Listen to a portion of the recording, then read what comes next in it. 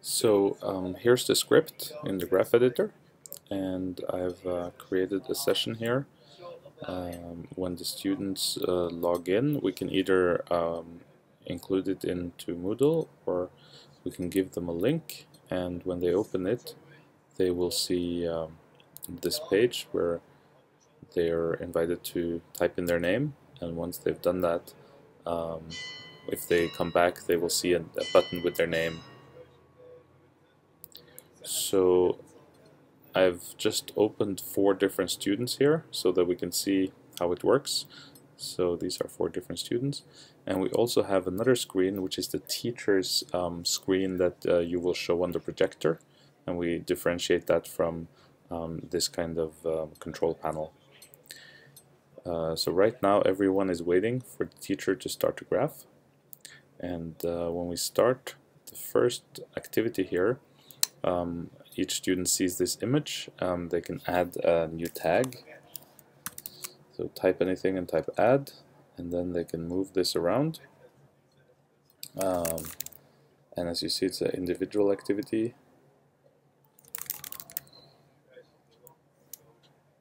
And the next activity, so we see here the first line is the individual activities, the third line is the group the whole class activities on the projector mostly. So when we click on the next, the students see nothing, and the teacher, sorry, I'm not logged in as the teacher here.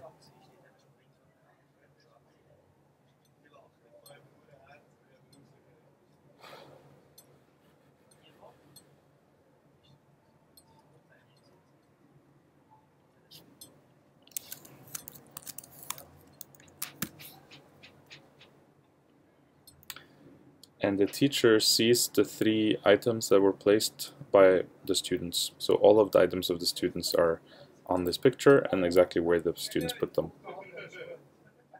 So in the next activity we form random groups. Here I just made groups of 2 people because I wanted to make sure that out of the 4 students we get 2 groups, but we can tweak the number. And here I wasn't exactly sure how to do it, so I gave the students 2 different rich text fields. So here we see that Peter and Chen Li are in the same group, and they can collaboratively edit. And Anna and Alia are in the same group as well. In the next activity, you see it's an individual activity, and here I ask each student to vote individually.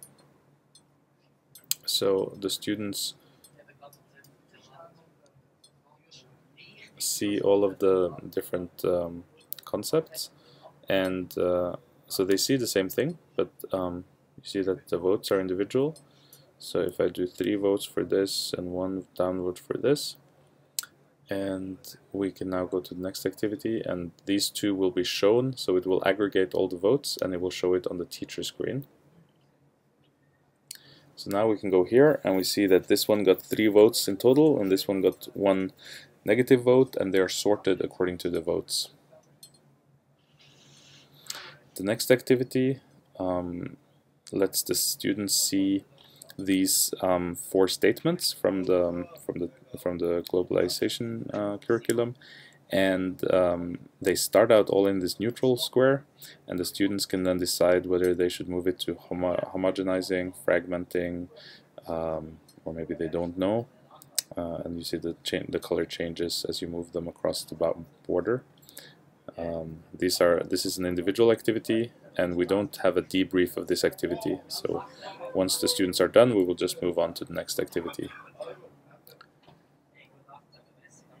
For the next activity, we agreed that the students should group by who they're sitting next to. So the way we do that is someone can add a group, and they will then join that group automatically. And someone else, everyone will see that group, and they can say, I want to join Peter's group, or they can say, I want to create a new group. And now Chen Li can choose whether he wants to join group 1 or group 2, so he can choose group 2.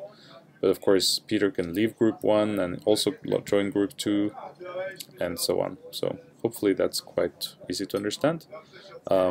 Anyone who is not joined the group by the time you go to the next activity will end up in their own group together. So once we're done with the grouping, which should be quite quick, we have these 3 questions. So we can add globalization, and here we see Alia and Chen Li were in the same group, so they see the same thing. And while that is going on, we can see the answers live here on the dashboard.